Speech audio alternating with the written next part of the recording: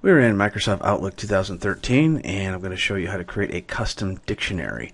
Custom dictionaries allows us to create dictionaries that may not be the standard ones that come with Outlook, but in certain cases, such as scientific or other languages, things like that, you may want to create a custom dictionary.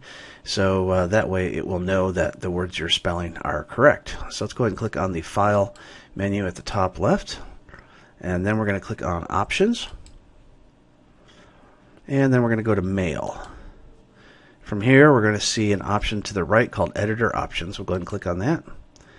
And then you're going to see right in the middle of the page something called Custom Dictionaries. So go ahead and click on that. So by default, you're going to see the 3 dictionaries that came with it.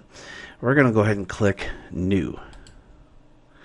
We're going to call this a test dictionary. And we'll save it in the default location, which is the uproof folder.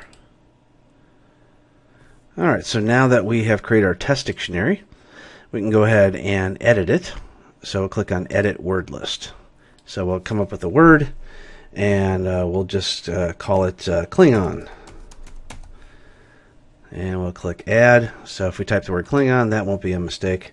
And we'll go ahead and type Martian, but we'll type it wrong. We'll type it Martian like that.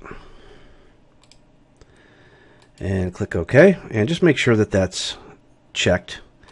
Click OK there, click OK there, click OK one more time.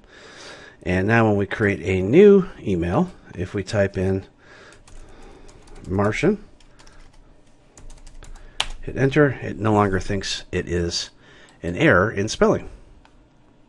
So you can go ahead and add and edit these lists as much as you want. If you no longer want to have that particular dictionary, just go ahead and go back in that same place and uncheck it, and then those words will show up as misspelled once again.